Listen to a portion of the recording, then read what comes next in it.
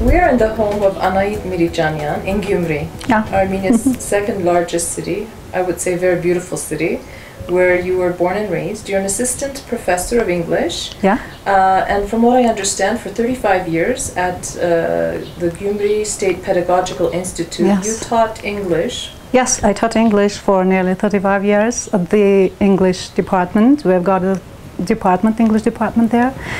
And we've got an English chair. So I've been teaching stylistics, phonetics, and I'm happy to have taught at that institute. Well, you've taught generations of Armenians. I mean, being a teacher is one of the greatest gifts, I think, that we bestow on future generations. And your English is superb. Oh, thank you. But I also, you know, when we were driving the 2-hour journey from Yerevan to Gyumri, we were talking in the car, and you know, somebody said that you are a very well-known and well-loved personality in Gyumri. Thank you. And not because of who your husband is, which we'll get to, but because of the compassion and love that you show toward your fellow Armenian in your native city. And Gyumri is a city that has suffered a lot of tragedy. So you were here during the 1988 earthquake? I was. With all my friends, with my students, we were at the institute, and many of my colleagues perished, fell victim to that disaster. And we thought that it was the end of the world, so nothing will continue. But after that, we found some energy and love for the students, for the city. And we tried to rise just from the ruins. And we stayed here, and we went on working and building and, I don't know, teaching. And even in 1989, we organized a Christmas party here in Gyumri. So not everybody had an adequate attitude towards this. They said, in this town, a Christmas party, they've gone mad. But we did it, and we were happy to see that our students' eyes were again filled with hope. Yes. 25 years now have passed, and we revisit this topic often. And perhaps our viewers would say, you know, 25 years, it was an earthquake that took place, you know, a quarter century ago. And yet we still need to talk about it, because I think there are a lot of wounds that haven't healed beyond the physical wounds. And I know that Gyumri is a city full of people who still carry that trauma. Yeah, a lot of people. And you are right when you say this is not only a physical ruin. So psychologically, people were greatly depressed, and I think it will take again some more years for them to recover. But I think that we shall not give up. Yeah, I think that is the spirit of the people of this city, that they do continue to struggle forward, to move forward. It was 1988. It was also a few months after the Karabakh movement began in Nagorno-Karabakh, in Yerevan, and I'm also assuming in Gyumri. In Gyumri as well, were you part of that? I mean, you know, we've interviewed people who were younger at that time, but you know, we're more or less the same age. What did it mean to you, that movement? That movement meant to gain independence, freedom, to get rid of this Soviet regime. But unfortunately, one regime was replaced by another one. And I think that we are to go on and to develop. And I don't know, it was for freedom, for independence. You know, there were certain cliches during the Soviet regime, and we strived for something new, something fresh. But alas, for fond hopes ruined. For one thing, it was nice that we gained independence, but for another, we had to face certain difficulties and hardships. And today I would like to see Armenia really free and really independent, which is still a dream. Still a dream, yeah. But we go on dreaming, yeah, of course. Being in the teaching profession for 35 years, just to get back to education, because I'm sure it's a very important and integral part of your life. And you taught during the Soviet era, and you've taught now post-independence. Oftentimes I will hear from my friends and colleagues that during the Soviet era the level of education was much better after independence. There was, due to the very severe problems that Armenia faced. Now 22 years into independence, how do you see the level of education in Gyumri or in Yerevan? Well, in Armenia, in Armenia. Okay, I would say that I quite agree with you, and you say that the education, students benefited from the education during the Soviet regime, but it still needed some improvement and development because we had that military regime in the schools as well. And we hoped that by gaining independence we would improve the education as well. But unfortunately there are so many drawbacks and shortcomings in our society and in our lives, everyday life, that come from education, because it is not on the proper level, because what is the main culture of education? It is to teach and to learn, but students don't learn with pleasure. They don't enjoy the learning process, And on the whole, it is not, the education is not already learning and teaching, but taking tests, writing tests. It's very much rote learning, isn't it? It's memorization. And teachers forgot to arouse curiosity in their students. They forgot that, in fact, curiosity is the main engine of achievement. And what I would like to see in our schools is love of teachers towards their students, for their students, and encouraging them, stimulating them, mentoring them, and arousing curiosity, and giving them a chance of being creative, and to approach every child as an individual. What we do, in fact, is standardizing everything and everywhere. And as a consequence, we have got what we have now, today, yes. And the main scale of values nowadays is the love and appreciation of material wealth. You said something and you repeated the word love. And lately I've been thinking about that term, love, not in the sense of personal relationships necessarily, but love toward your profession, love toward your city, your community, your country, your nation. That should be the starting point. Yes. Because if you don't have that love, nothing will be achieved, So, and I think that we shall start from kindergartens, from schools, and further from universities. And if we don't do this, if we don't improve the educational process and the attitude, teachers' attitudes towards their profession and students' attitude towards learning, nothing will change in this country, believe me. Yeah. Well, speaking of love, I want to talk, if you don't mind, a little bit about your personal life. And what I imagine has been the love of your life is your husband and your son. Yeah. Your husband is known not only in Gyumri, but in Armenia as Jag. Yes, I'm proud of him. And Jag, which comes from the singer Mick Jagger of the Rolling Stones, because your husband was the founder, creator, and lead singer of one of Armenia's most beloved folk rock bands called Bambir. Yeah.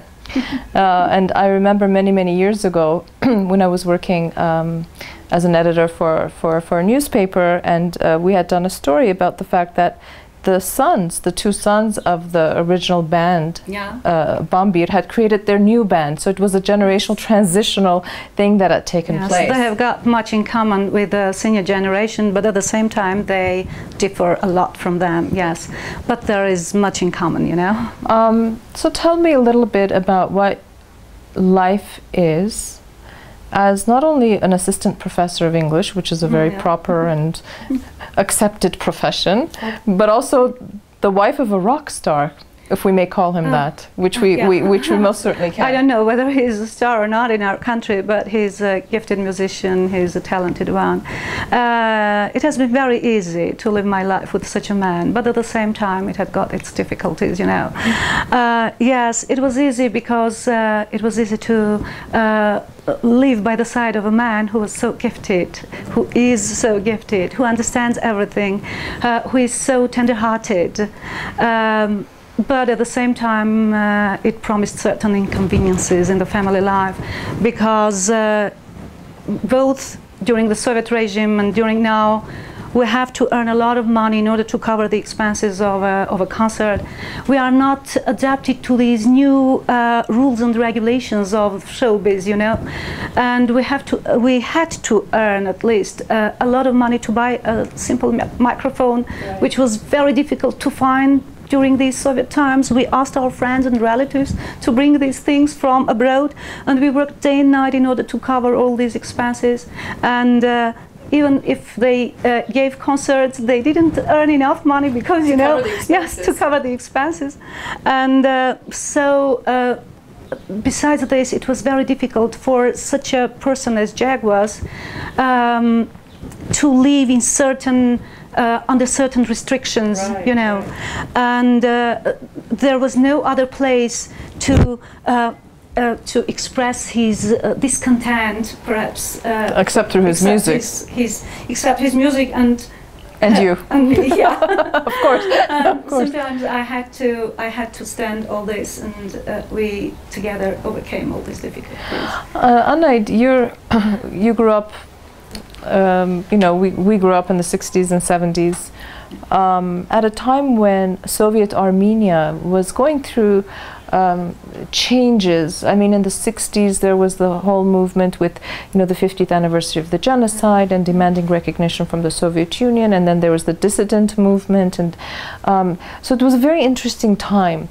Did that influence, do you think, their music or your relationships or your values even? You know, of course, the values. When I was at school, so I didn't understand who's who. So I thought that we lived in the best country in the world, and we felt safe, you know. Everything happened everywhere, but not in the Soviet Union.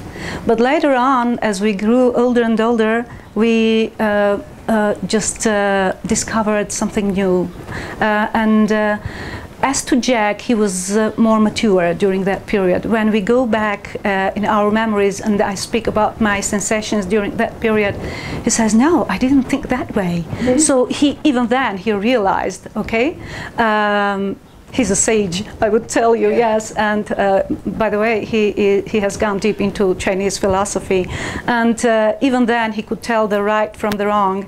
But I was not able to see all these things. Later on, when I became a student, of course, I discovered a lot of things for me. Though I realized that it was safe for the older generation to live in that sort of country, but we wanted some new challenges. We wanted to challenge the old and hackneyed way of living, and we wanted something new, something fresh from abroad. We got albums, we got discs. This was in the 70s, right? In the 80s. That was not allowed to read, and every day we discovered something new for us, and we had a dream. It's nice when a person lives with a dream, and Jag and his band had that dream, and they did everything they could to realize that dream. And I think that everything influenced their music. The situation in Armenia, I don't know. Sure. Perhaps he would be the man who would answer that question, right. What influenced him. But I know that their music was very, very original, not like the rest, you know.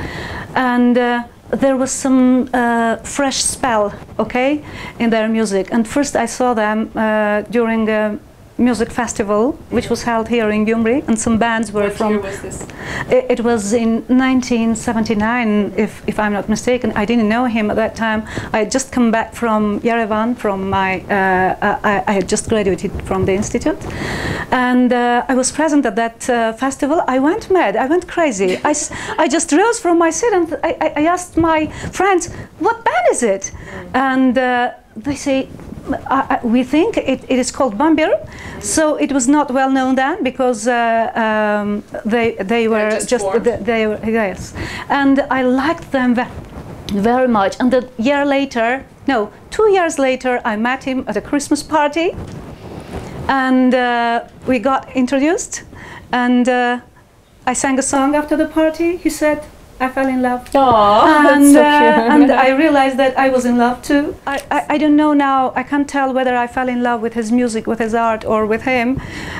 Still now, I can't, when we have a big quarrel or argument, he switches on his records, and I immediately come down. So he knows, yes, he knows the he trick. reminds me who he Why is. you fell in love yes. with him.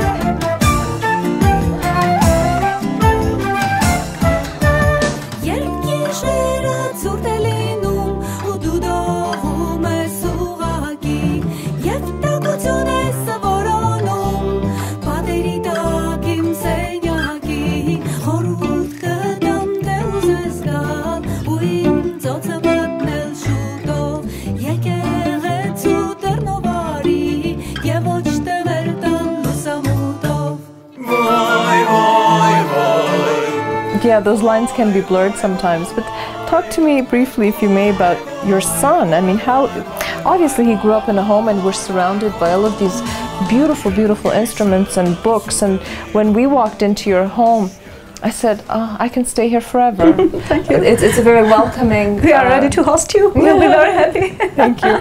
No, but I mean, for a child growing up, and you know, for him, of course, you know, I always say this, that for our children, Armenia was always independent. They didn't know what the Soviet Union was you know, once they learn about it in school. But I mean, for them, Armenia was always what it is now. But growing up in that very creative, very musical home, it influenced him, or was Jag or yourself, were you pushing him in that direction? No. We never pushed him. We never taught him to do this or that. We perhaps served as models, as examples for him, but we deliberately, just on purpose, we didn't do anything with him. We let him grow independently, and he was free to choose anything that would occur to his mind. But it so happened that when putting him to bed, he used to listen to Jan Anderson, Jethro Tull, or Bambir, and it helped him to go to sleep. And then we had very many parties and gatherings here, and since Jag works at the theater, we have very many friends, stage directors, I don't know, painters and actors. They kept on coming to our place. We had very many discussions, and in fact he grew up in this atmosphere of art and music, and he often asked Jag to teach him learn to play the guitar. Jag said, I'm not a teacher, go and learn yourself, nobody has taught me. And I wanted him to, well, teach him, but he didn't. So it so happened that in 1992 we went to the USA with a theater, and I joined them, and Narek was left to his own devices, and one of our friends came to take care of him. And when we came back, he started to play the guitar, but before that he couldn't. So after 40 days of absence, we found Narek playing some music. So, and one of our friends who used to visit them taught him to play just some notes, some chords, yes. And that was the beginning, yes. And he taught this to Arman, and his friend with whom he, which is the son of the Arman other. Is, now he plays bass. He plays the bass just in Bambir, and his father was also a musician. He played bass in former Bambir, in senior Bambir, and so they started to just learn new things, and they tried to demonstrate this to Jag. Jag said, not good. That he never encouraged them. I say, why are you discouraging the children? Say that, that's all right. He said, no, if they are going to become bad musicians, let them become farmers, or I don't remember what he said now. Yeah, and then day by day, they added to what they have already learned. And one day they gave a small concert. It was, if I'm not mistaken, during the first biennial in Gyumri.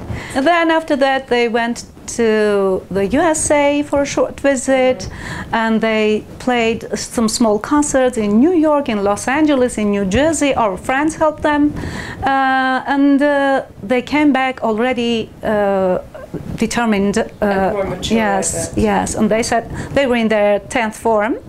at school, and they said, we are going to continue. And Narek chose his profession as a stage director. He and Arman graduated from the State Institute of Cinematography and Theatre in Yerevan. And because they hadn't got enough knowledge to enter conservatoire. Right, right. Yes, because they didn't have formal musical training. Yes. Anahit, you've had a very interesting, creative, joyful, difficult, painful life full of, I'm sure, very, very rich memories. And yet I see this beautiful woman who has all of this energy and you know, this soul that comes from your eyes, and you've had to manage a husband who's been, you know, a creator, a musician with his own internal world. And now you're navigating your son in that same world. And there's Anahit trying to balance all of that. It's not difficult. It's not difficult. Because someone has said, Beethoven or Leonardo da Vinci, they were given just the same number of hours, amount of time during the day, 24 hours, and so they managed to do such a lot of things. Well, you certainly are representative of what I've come to appreciate and what I've come to learn after, you know, living in Armenia for a number of years, is the strength and vigor and vitality and commitment of the Armenian woman. And I think that you are a beautiful representative of what the Armenian woman is today in the 21st century, in a free, independent Armenia that's trying to find its place in the world. Thank What's you. left for you in your life in the future, other than being a grandmother, which we all want to be? Oh yeah, I want to be a grandmother. Yes, this is my dream. I love children. You know, I can't imagine my life without children, without students, without the young generation. I want to see my husband and my son satisfied and content with art and music, with the level of culture in Armenia. I would like them to be appreciated, you know. And I think that Narek has got this opportunity. I want to see this. I want him to be appreciated, and not only him, a number of artists and musicians and people having just some connection with art and culture be appreciated. Not after they've gone, but while they're living. But that stems from, unfortunately, the distorted values that we've created over the last several years, where we don't appreciate those people who contribute so much to our culture and heritage. But I have one last question. So in 1979, when you first saw Jag, and then 2 years later you met at a Christmas party and you sang to him. Do you still sing to him? Yeah. You do? Yes. I do. And does it help when you quarrel and you sing to him and then he remembers why he fell in love with you? Sometimes, yes. It works. Well, I hope he keeps creating, and I hope you keep singing for him. And I hope you keep teaching children. And it was a real pleasure and honor for me to meet you in your beautiful home in Gyumri. Thank you for your visit. Thank you that you called us. Thanks. When I'm gone, you're gonna miss me when I'm gone. You're gonna miss me by my walk, you're gonna miss me by my talk. Oh, you're gonna miss me when I'm gone. When I'm gone, you're gonna miss me when I'm gone. You're gonna miss me by my walk, you're gonna miss me by my talk. Oh, you're gonna miss me when I'm gone.